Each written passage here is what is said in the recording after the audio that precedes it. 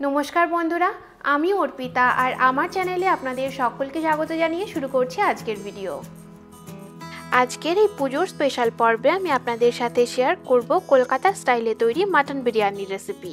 এই রান্নাটা আমি আপনাদেরকে খুবই সিম্পল ভাবে আর খুব সহজেই বাজারে কিনতে পাওয়া যায় এমন কিছু উপকরণ ব্যবহার করে তৈরি করে দেখাবো, যাতে আপনারা সকলেই পুজোর সময় এই মাটন বিরিয়ানিটা বাড়িতে তৈরি করে নিজেরাও খেতে পারেন এবং সকলকে খাওয়াতে পারেন। তাহলে চলুন আর দেরি না করে আমরা এই কলকাতা স্টাইলে তৈরি মাটন বিরিয়ানির স্টেপ বাই স্টেপ রেসিপিটা দেখে নিই। মাটন বিরিয়ানি রান্না করার জন্য আমি এখানে 500 গ্রাম বড় বড় টুকরো করে কাটা মাটনের পিস নিয়েছি। বিরিয়ানি তৈরি করার প্রথম স্টেপে আমরা মাটনগুলোকে ম্যারিনেট করে নেব। এর জন্য আমরা প্রথমে ম্যারিনেশনের পেস্টটা বানিয়ে নেব। তার জন্য একটা বাটিতে আমি নিয়ে নিচ্ছি 4 টেবিল চামচ টক দই। এর মধ্যে দিয়ে দেব 2 টেবিল চামচ পেঁয়াজের পেস্ট, 1 টেবিল চামচ আদা বাটা আর 1 টেবিল চামচ রসুন বাটা। এর মধ্যে দিয়ে দেব 1 চা চামচ বিরিয়ানি মশলার গুঁড়ো। পারফেক্ট কলকাতা বিরিয়ানির স্বাদ এবং গন্ধ পাওয়ার জন্য এই হোমমেড বিরিয়ানি মশলাটা কিন্তু একটা খুবই ইম্পর্টেন্ট ইনগ্রেডিয়েন্ট। এই বিরিয়ানি মশলার রেসিপি আমি এর আগেই আমার চ্যানেলে শেয়ার করেছি, যার লিংক আমি নিচে ডেসক্রিপশন বক্সে আর উপরে আই বাটনে দিয়ে দেব, আপনারা সেখান থেকে দেখে নিতে পারেন। এরই মধ্যে দিয়ে দেব 1 চা চামচ লঙ্কার গুঁড়ো, আর আমি এখানে কাশ্মীরি লঙ্কার গুঁড়ো ব্যবহার করছি। দিয়ে দেব হাফ চা চামচ মতো কেওড়ার জল আর 1 চা চামচ নুন দিয়ে সব উপকরণগুলোকে খুব ভালো করে মিশিয়ে নিয়ে আমরা একটা মিশ্রণ তৈরি করে নেব। মশলার পেস্টটা তৈরি হয়ে গেলে আমরা এটাকে পরিষ্কার করে রাখা মাটনের পিসগুলোর মধ্যে দিয়ে খুব ভালো করে মাটনগুলোকে মশলার সাথে মেখে নেব। মশলার সাথে মাটনগুলো মেখে নেওয়া হয়ে গেলে ঢাকনা চাপা দিয়ে 1.5 থেকে 2 ঘন্টা মতো ম্যারিনেশনের জন্য আমরা মাটনগুলোকে ফ্রিজে রেখে দেব। কলকাতা বিরিয়ানি বানানোর জন্য আলু এবং ডিম এই দুটোই কিন্তু খুব গুরুত্বপূর্ণ ইনগ্রেডিয়েন্ট। এর জন্য আমি এখানে 4টে ডিম আগে থেকেই সেদ্ধ করে খোসা ছাড়িয়ে রেখেছি।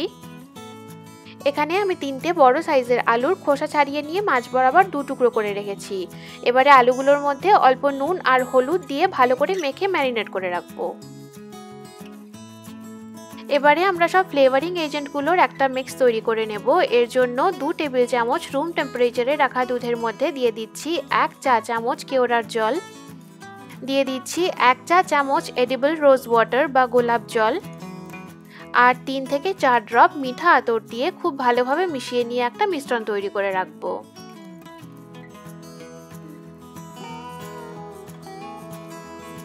আর এখানে 2 টেবিল চামচ জলের মধ্যে আমি অল্প ফুড কালার গুলে রাখছি, এতে বিরিয়ানির চালগুলোতে একটা সুন্দর রং আসবে। কিন্তু এই স্টেপটা অপশনাল, আপনারা চাইলে এটা নাও দিতে পারেন। মাংসটা ম্যারিনেট হয়ে গেলে আমরা বিরিয়ানি রান্না শুরু করব। এর জন্য সবার প্রথমে আমি কড়াই দিয়ে দিচ্ছি 1 টেবিল চামচ তেল, আর এরই মধ্যে দিয়ে দিচ্ছি 1 চা চামচ ঘি। আর যেহেতু আমরা প্রথমে পেঁয়াজ ভেজে বেরেস্তা বানিয়ে নেব, তাই আমাদের তেলটা একটু বেশি লাগবে, তাই আমি আরও 1 টেবিল চামচ তেল দিয়ে দিলাম। তেল আর ঘিটা ভালোভাবে গরম হয়ে গেলে এর মধ্যে একটা মাঝারি সাইজের স্লাইস করে কেটে রাখা পেঁয়াজ দিয়ে পেঁয়াজগুলোকে ডিপ ব্রাউন হওয়া পর্যন্ত ভেজে নিতে হবে। পেঁয়াজগুলোকে আমরা ক্রমাগত নাড়াচাড়া করে হাই ফ্লেমে ভাজবো, আর এটা ভাজা হতে সময় নেবে 4 থেকে 5 মিনিট। আর যখন পেঁয়াজগুলোর রং এরকম ডিপ ব্রাউন হয়ে আসবে, তখন তেল থেকে তুলে নিয়ে আমরা পেঁয়াজগুলোকে সাইডে রেখে দেব। ওই একই তেলে নুন হলুদ মেখে রাখা আলুগুলো দিয়ে হাই ফ্লেমে 2-3 মিনিটের জন্য উল্টে পাল্টে সোনালি করে ভেজে নিয়ে তুলে রাখবো।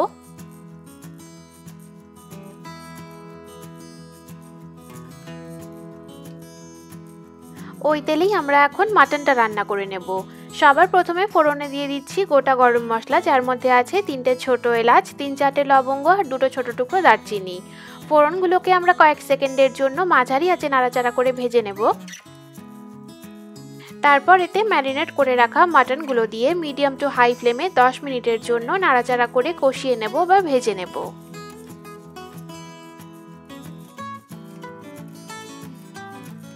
10 মিনিটের জন্য আমি মাংসগুলোকে কষিয়ে নিয়েছি, আর দেখতেই পাচ্ছেন মাংস থেকে অনেকটাই জল বেরিয়েছে, তাই আমি আলাদা করে আর জল অ্যাড করছি না। এবারে ঢাকনা চাপা দিয়ে কম আঁচে 10 থেকে 15 মিনিটের জন্য আমরা মাংসগুলোকে সেদ্ধ হতে দেব। মাংসটা যতক্ষণ সেদ্ধ হচ্ছে ততক্ষণ আমরা বিরিয়ানি রান্নার জন্য চালটা ভিজিয়ে রাখবো। 500 গ্রাম মাটনের জন্য আমি এখানে 300 গ্রাম বাসমতি চাল নিয়েছি। চালটা ভালো করে জল দিয়ে ধুয়ে নিয়ে 30 মিনিটের জন্য আমরা ভিজিয়ে রাখবো। আর ততক্ষণে বিরিয়ানির জন্য আমাদের মাটন গ্রেভিটাও তৈরি হয়ে যাবে। 10 মিনিট পর কড়ার ঢাকনাটা তুলে নিয়ে আমরা মাংসগুলো একবার নেড়ে নেব। এরপর আমরা ভেজে রাখা আলুগুলো দিয়ে দেব। এরই সাথে স্বাদ মতো আর একটু নুন দিয়ে নুনটা অ্যাডজাস্ট করে নিয়ে সবকিছু ভালো করে নাড়াচাড়া করে মিশিয়ে নেব। এরপর ঢাকনা চাপা দিয়ে একদম কম আঁচে আরও 15 থেকে 20 মিনিটের জন্য রান্না করে নেব। এতে মাংস এবং আলু দুটোই 90% মতো সেদ্ধ হয়ে যাবে।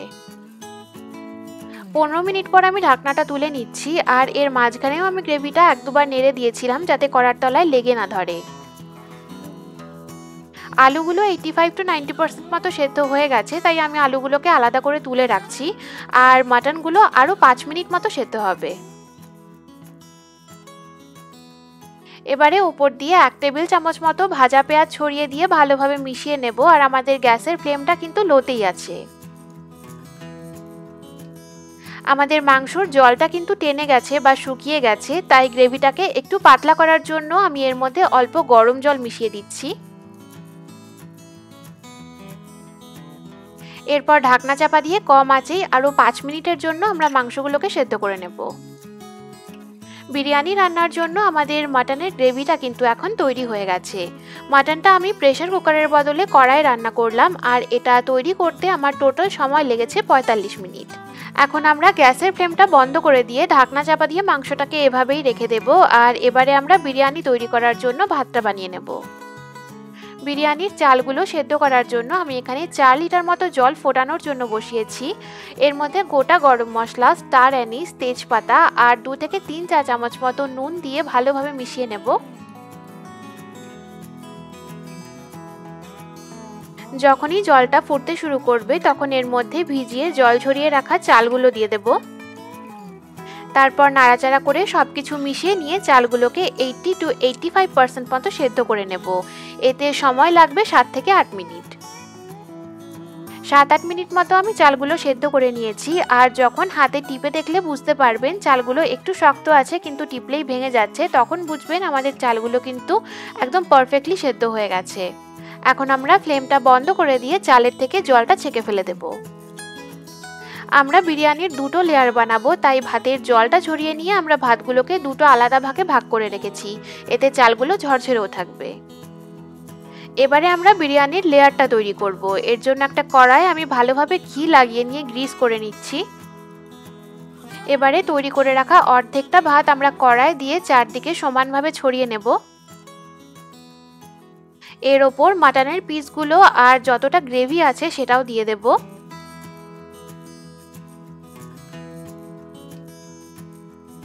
এর ওপর অল্প কেওড়ার জল, গোলাপ জল আর মিঠে আতর মিশিয়ে রাখা দুধ ছড়িয়ে দেব। এরই সাথে আলুগুলোও দিয়ে দেব।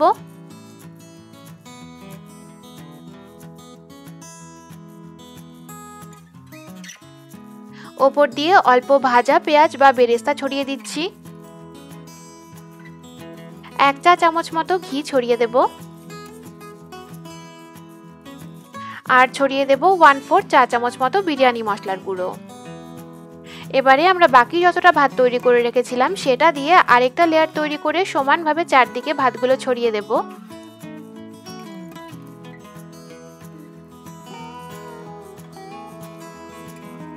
ওপর দিয়ে বাকি দুধটা ছড়িয়ে দিচ্ছি। 2 টেবিল চামচ ফুড কালার মেশানো জল ছড়িয়ে দিচ্ছি। এতে কিছু কিছু চালে সুন্দর রং আসবে। 1/2 চা চামচ বিরিয়ানি মশলার গুঁড়ো উপর দিয়ে ছড়িয়ে দেব। ভেজে রাখা বাকি পেঁয়াজগুলো ছড়িয়ে দিচ্ছি। 1 টেবিল চামচ মতো ঘি দিয়ে দিচ্ছি।